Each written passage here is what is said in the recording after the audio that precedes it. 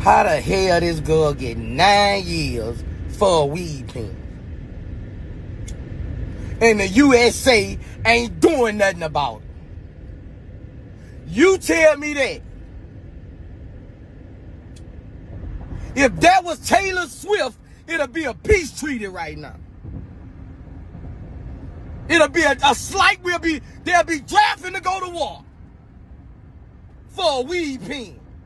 9 years. What that show for black women in the United States? And the vice president, as a black woman, you supposed to be on the front line. You supposed to be on the front line to get that black woman out of jail. 9 damn years. Y'all fucked up in this world.